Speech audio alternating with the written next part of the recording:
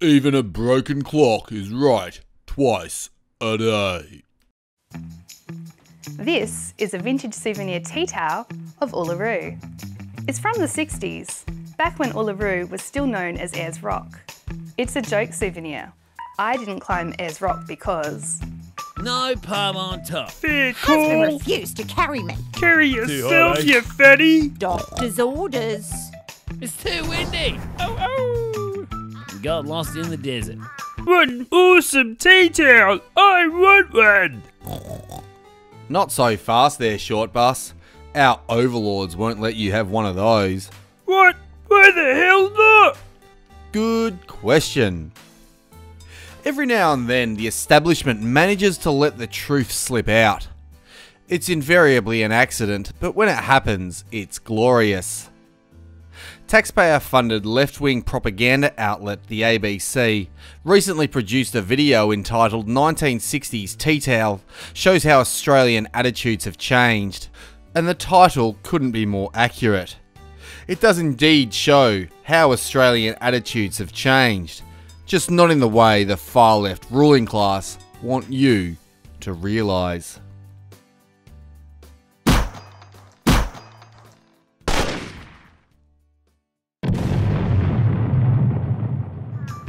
Back then, there was an expectation that you went there to climb the rock. Here, the tourists are shown as lazy and distracted. This tea towel also has a subtext that isn't very funny. Let me guess. It offends you in some way because it's... Racist, sexist, homophobic, xenophobic, Islamophobic, you name it. For one, it uses sexist depictions of women as either sex objects or nagging wives. puritanical nonsense. Damn right.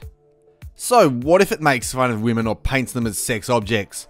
Wives nag, and the only thing worse than being treated as a sex object is not being treated as a sex object.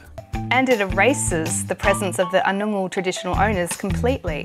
And another perspective is it doesn't cuck to the establishment soy left or push white guilt.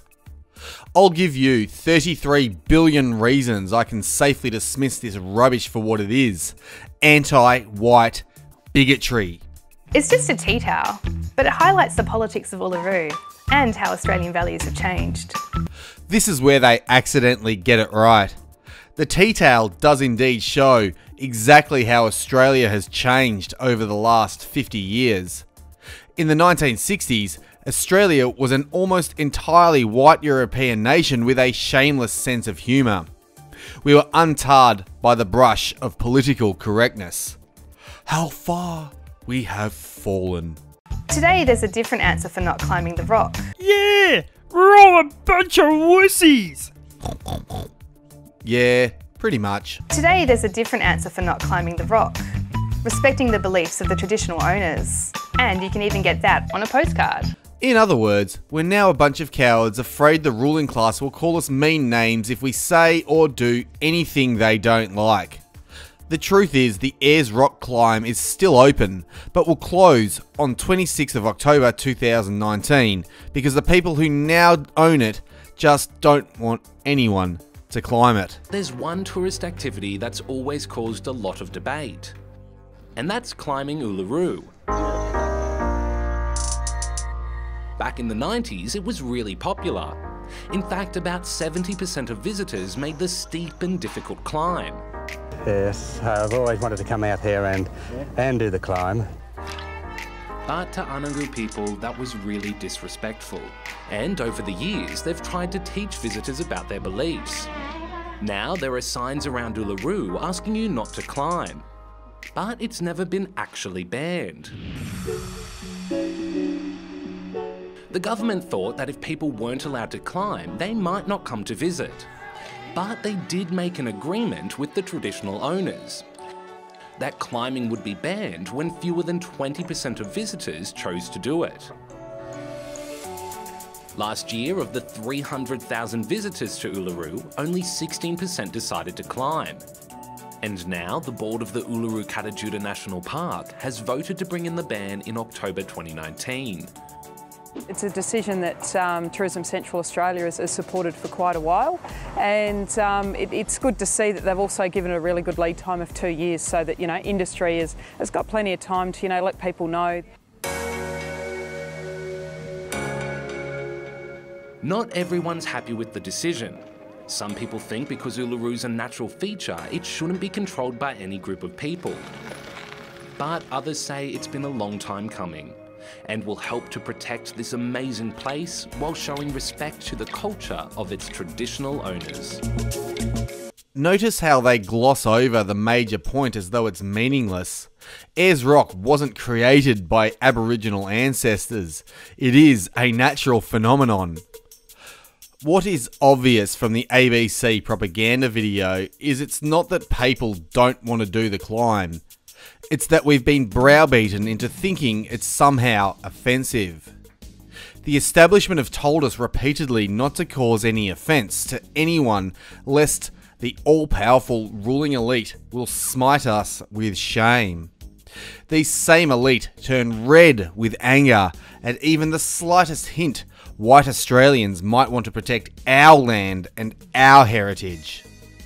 You see, the founding fathers of Australia created it as a country for the white man. One of the first acts of Parliament was to restrict immigration from any non-European territory. This is a key part of our history that is whitewashed because it doesn't suit the globalist goal of erasing whites from the face of the planet. They act as if the very purpose of Australia's founding is an abomination. Where is the respect for our traditional values and beliefs? You can't be racist against white people, remember? Yes. I nearly forgot. Can you imagine going to America and saying your founding fathers were wrong, your constitution is wrong, and you should change because you're a bunch of gun-toting rednecks? What kind of reaction do you think you'd get from real Americans? Not the soy boy left, but genuine patriots. I suspect it would go along these lines. I appreciate you taking the time. I don't think we're going to find a ton of common ground there if you don't like the Constitution, but it sounds to me like you might prefer these countries. I would.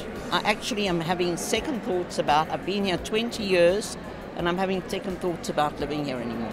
Oh, I wouldn't discourage you from doing that. That's not me saying get out. That's me saying if you think that they're better countries and you're not a supporter of the First or Second Amendment, you might be happier in one of these other countries. Thank you very much. In the 1960s, Australian law was changed to allow a flood of non-European migrants into the country, and not once were we, the Australian people, given a say on the matter. To this day, the rulers do all they can to withhold from the people even the hint of a voice. The Australian Constitution is in fact clear. Section 119, Protection of States from Invasion and Violence. The Commonwealth shall protect every state against invasion and, on the application of executive government of the state, against domestic violence. How do you think the founders would interpret mass non-European migration in terms of Section 119? Why didn't they mention it then? Well, the Constitution does mention race, and most likely they didn't think we'd be stupid enough to change this tradition. Clearly, they failed to take into account the Marxist desire to destroy all things. But haven't we progressed from that time, Matty? Good question. The idea that simply doing something different automatically means it's progress is rubbish. What evidence do we have that replacing the white monoculture is a good thing? We now have clogged cities, ethnic enclaves, a massive housing bubble, and people are afraid to tell the truth about our national history and identity. It is a fact that monocultural societies are the safest and most peaceful. We are more divided than ever, and it's only going to get worse if we don't do something about it. Are you sure it's not that you just don't like non-whites, Matty? That's the claim the ruling class make when anyone highlights facts about race and multiculturalism. But it's as Grindelwald said. My brothers, my sisters, it is said that I hate les non-magiques. I do not hate them. I do not. For I do not fight out of hatred. Grindelwald did nothing wrong. Yeah, apart from the whole killing a bunch of people and starting a war thing. Yes, well, there's that. Still, the truth is, it's not about hating anyone for their race. It's about protecting our right to exist in our own territories with our own traditions and culture. The only reason the establishment cry, racist, sexist, fascist, for pointing out these facts is because they really don't like whites.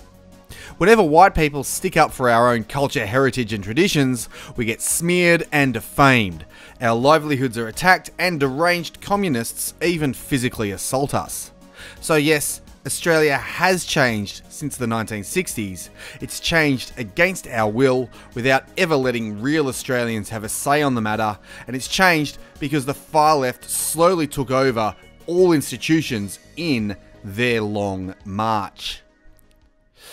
As was once stated, if you tell a lie big enough and keep repeating it, the people will eventually come to believe it. That's interesting in and of itself, but the full quote is truly enlightened. The lie can be maintained only for such time as the state can shield the people from the political, economic and/or military consequences of the lie. It thus becomes vitally important for the state to use all its powers to repress dissent, for the truth is the mortal enemy of the lie, and thus by extension, the truth is the greatest enemy of the state. The state have sold a racist lie for decades, and the only antidote to satanic lies is to tell the God's honest truth as often and as loudly as you can. As for the tea towel, it is not only epic, but serves as a reminder of who we once were and the rightful claim we have over this land. Well done to the ABC, otherwise known as the Australian Broken Clock. Thanks for watching, share this video around, spread the truth, and I'll see ya when I see ya. What's the difference between the ABC and a cow? The bullshit comes out of a cow's bum!